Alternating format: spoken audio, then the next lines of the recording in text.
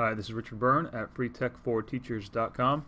In this video, we're going to take a look at Realtime Board, which is a great tool for creating collaborative online brainstorming sessions and recording those sessions. Now, there is an education version available. You have to fill out a form for the education version. You can find it at realtimeboard/education. I'm going to go ahead and log in here to my Realtime Board account.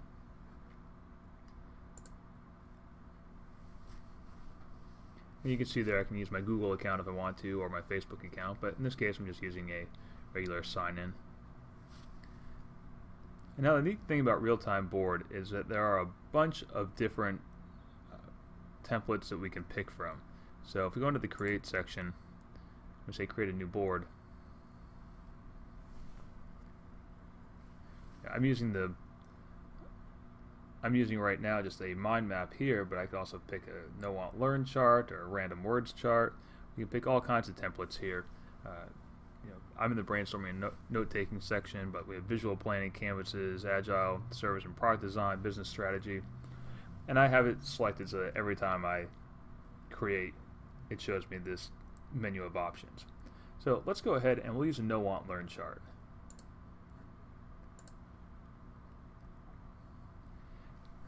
And let's say over here on the left hand side, I'm going to add a little sticky note. Put my sticky note here. And I might say, I want to know what the best barbecue in Texas, or where the best barbecue in Texas is.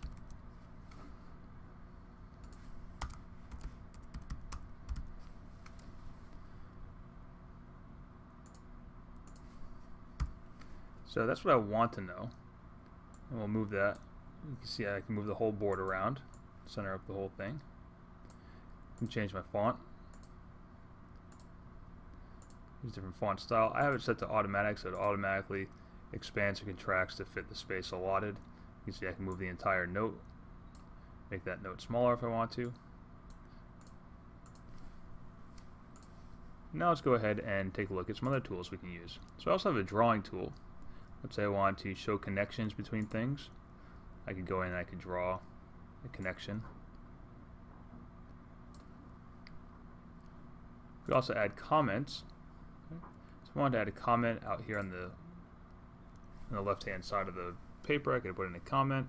Say, this is a vague question. And when I collaborate with someone else, we can reply to each other's comments that are out in the margins. See, I also have tools for boxes and a tool for just writing text. So I might say, my trip to Texas, and the name over here, Richard. Okay. Now if I want people to collaborate with me, go over here to the share button, and we'll name my board.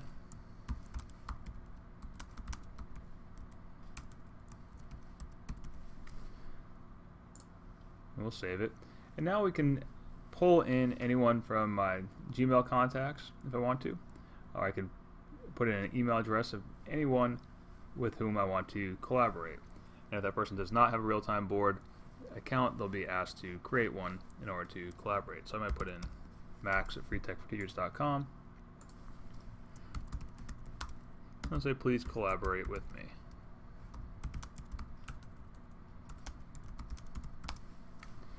And you can see here, just like in Google Documents, I can say the person can edit, comment, or just view my mind map. And we're done. And so that's a quick overview of Realtime Board and how you might use it to collaborate with your students and to host online brainstorming sessions. And for more tips and tricks like this, please check out freetech4teachers.com.